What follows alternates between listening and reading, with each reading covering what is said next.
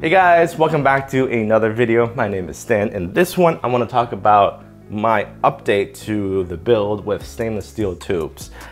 There's a handful of videos I made in the last several weeks about bending, cutting stainless steel tubes, and I was trying to convert my glass tube build, water-cooled build, to stainless steel tubes. I had a little mishap with the Bits Power brass tubes that's chrome plated.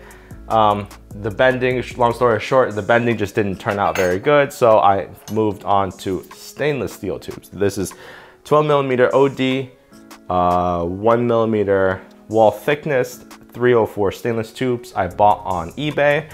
There's really no water cooling specific vendor for stainless steel tubes. These are just truly industrial tubes.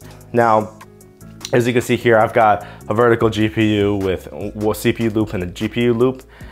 And the way I originally built this was to kind of have crisscrossing tubes and crisscrossing lines. Now, this is the build I've actually had for several years now. I've been continuously upgrading. Up until now, I was actually using glass tubing for this build, and these runs were generally made out of glass. The components I'm not changing. The water-cooled loop configuration I'm not changing. I'm merely changing it from glass to stainless steel tubes. For this build, I've got a 3960X Threadripper on a Zenith 2 Extreme with, again, this is an ancient GPU, I know, but this is a 1080 Ti in a dual loop configuration. I got one loop going to the top two radiators for the CPU, and then the other loop going to the bottom two radiators for the GPU. And you can see here, when I built this loop, I went for a little bit of symmetry when designing the loop, because I've got two lines that kind of go out and into the back to connect to the rest. I'm gonna have two lines that come out parallel to each other, coming out into the GPU and CPU, and then two lines that go out to the two radiators. Before, they were rigid hard tubing with 90-degree turns and everything with the glass again, but now that I'm using stainless steel tubing, it's got a little bit more organic curvature in there, which I really do like. And you can see here, the tubes themselves are a little bit more brushed than actually polished. You can see this is the texture on the tubes. I can certainly polish this out into something a little bit more chrome, like the Bits Power tubes. You can see this is shiny chrome.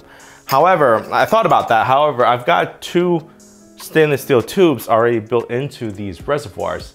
These reservoirs are the, I think it's Aqua Computer Aqualis reservoirs, and they've got a stainless steel brush to them already.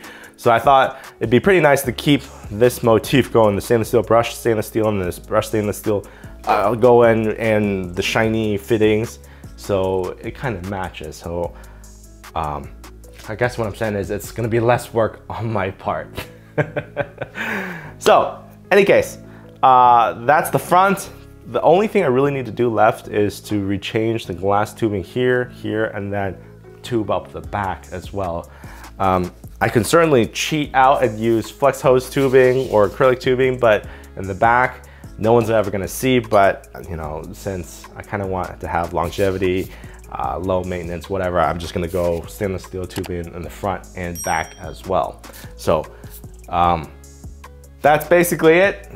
Just a little update of this build. If you guys got any questions, you can ask them down below. If you could, hit that like button. If you want to see more of this build when I finish this up and start filling the water, make sure to look out for that video. Anyway, my name is Stan. I'll see you guys in the next one.